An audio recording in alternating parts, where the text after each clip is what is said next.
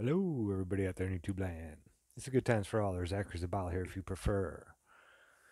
This video is gonna kind of be a blast from the past, the way I used to do videos with, just me and a cell phone. Because I'm gonna expand upon this one and just don't have the data yet to make a video. I don't know yet, really, to be true. But here we have our flat Earth model. We have the North Pole in the center. We have our 45-degree north mark at the blue circle, the equator at the red, and our 45-degree south here with the green. Now what I did, we have these two pieces of paper, okay? Now they have a line running right down the center of them that are exactly the same, and then lines running a T right through here. I know this one just looks like a few different lines marked all over each other, and I'll show you why. But the T is equal on both of them.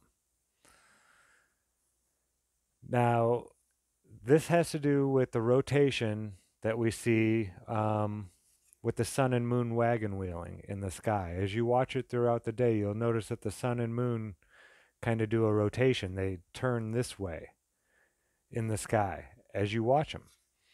And my last video I did showed how that works on a flat earth with the perspective.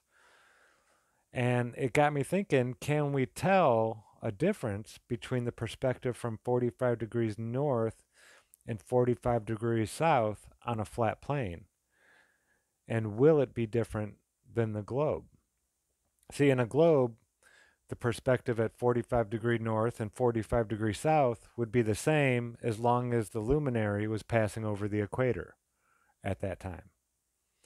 So what I did is we have some holes punched in here that go in the hole in the center, and is that it? Oh, hold on a sec. Got to make sure you get it in the hole. Oh, I'm having trouble. Let me I'm gonna have to push down on this a little bit. There we go. Give it a groove. The paper must have moved on top. But as you can see here now, that line that goes this way on the piece of paper, it follows the equator perfectly. So it's going to go all the way around and be lined up with the equator. And what these are is we have a line every 15 degrees. The luminaries in the sky move about 15 degrees every hour, so this would be our solar noon right here. All of our measurements will be taken from this 0 degrees right here. And this is the latitude or the longitude that you are on. So whatever longitude you're on, whether it be north or south of the equator, you're always on that same longitude line. So this will be your longitude line. No matter where you are, we're going to mark that as 0. So if you go 3 hours before solar noon, and we line that up over here, that would be at our 45 degree mark. We line up our sun where it is, and then we take a shot from the from the 45 degree mark right here. And you can see that it lines up with that line that's already on there. We move it down here to 3 hours past. We get our sun in the right spot, and you can see that it lines up with this other line. So that's the amount of rotation we see from 45 degrees north. I've measured these. It's about 58 degrees. If you set this on here, put that there, it almost comes out to be 60 degrees, but it's about 58, I would say. Something like that. So our next one will be taken from out here at 45 degrees south on our longitude line. Now it can be taken at any latitude line. It doesn't have to be 45 degrees north or 45 degrees south. Now as you can see, the lines are kind of all garbled up right here, and I'll show you why in a second. But again, we follow right along that equator with our middle line. Now when we go to 45 degrees or 3 hours before solar noon, and we set this way out here, it barely crosses over that line. You know, there's just a little cross right there. We move it down here. 3 hours passed. Line this up. No comparison. See how why this X right here is so squinched together compared to this one?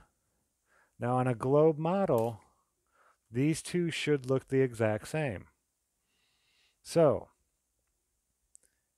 are the sun and moon that we've been looking at, we see them almost every day, do they disprove the globe themselves? Just from measurements from different spots along the plane. Now, before we get into the parameters you need to use to take your shots, I'm just going to throw this out there first. If you'd like to help, I have some measurements already from the north. I know other people that have them as well, but we really need some data collected from out here.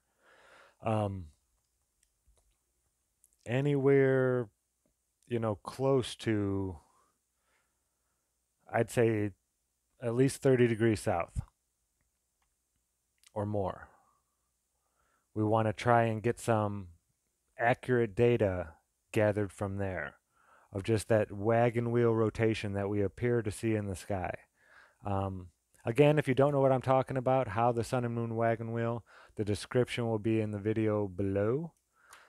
And yeah, just throwing this out here. I think this could be a globe killer, folks. Undisputable, depending on what the data shows. If it does show they're the same, not going back to a globe, of course, there's way too many proofs. So it's really just going to teach us something about the sun and moon and the appearance from the difference from north to south. Is there more going on up in the sky than we, I mean, the sky is such a mystery already. This could just be another big, another big conundrum we're going to have to try and figure out. So yeah, all we can do is learn from trying this, but I'm going to need some help from out here. So that's it. Let me know what you guys think in the comments. I think this could be a good one. This is Good Times for All here signing out. As always, thanks for watching.